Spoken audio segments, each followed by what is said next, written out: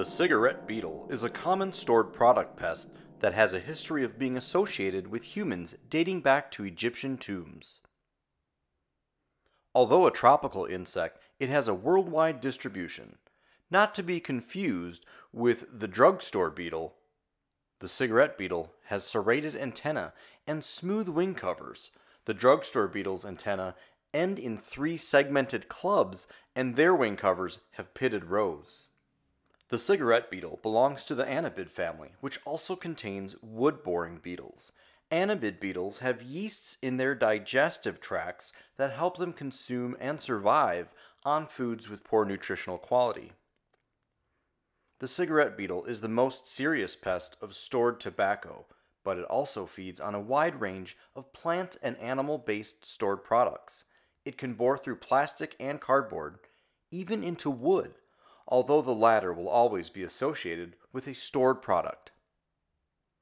Use pheromone traps to detect cigarette beetles when they first appear and to monitor where their population is highest to help pinpoint infestations.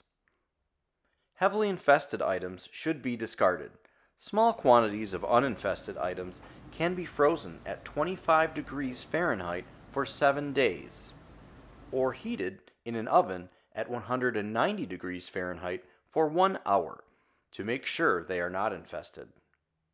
Large quantities in commercial settings are often fumigated. After cleaning up any spilled product, treat cracks and crevices in the infested area with an insect growth regulator and/or an insecticide that kills on contact to prevent reinfestation. Some featured products include the following: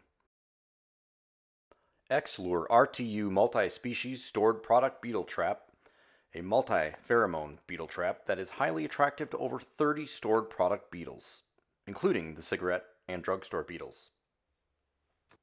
Gentrol IGR, which is specifically for roaches, pests, and other treatments.